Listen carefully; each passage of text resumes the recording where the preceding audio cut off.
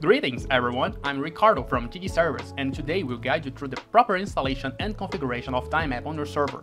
We will walk you through the process for a plugin-based server such as Paper, and afterward we will dive into setting up for Forge or Fabric server. If you are currently running a vanilla server, simply go to the server type dropdown and select Paper with the same version you are currently using.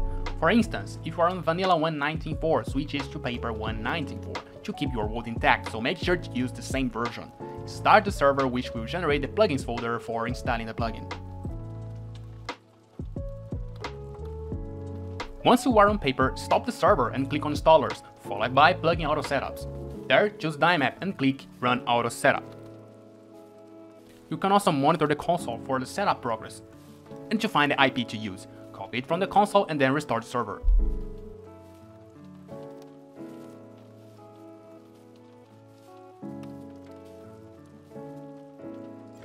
Now, with your server up and running, enter the command DynMap full render in the console, followed by the word name.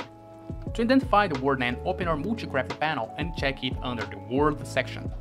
You can also use DynMap radius render to specify the radius you want to render.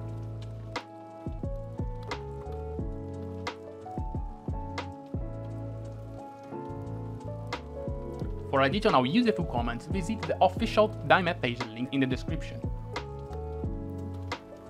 Paste the link you copied in your browser on a new tab for easy access.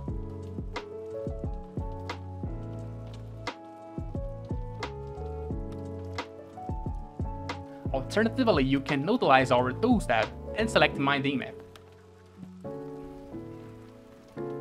That will send you directly to our newly set up DynMap. Finally, let's explore how to set up and configure DynMap for Forge and Fabric. Begin by stopping the server, downloading the mod, and installing it via FileZilla. Once the upload is complete, return to your main page and start the server.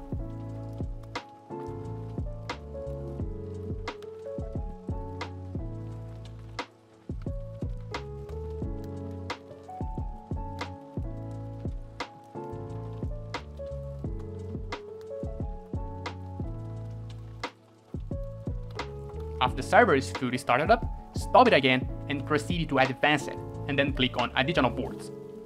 Click Add Port and copy the generated port.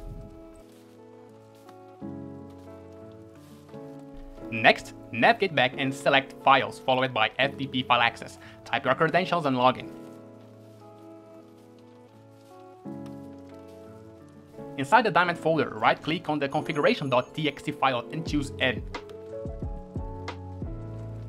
Scroll down until you find the web server port set and paste the port that you just copied.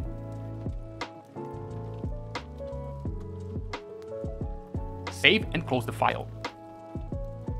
You can now start the server and run the rendering command that we demonstrated earlier in the video.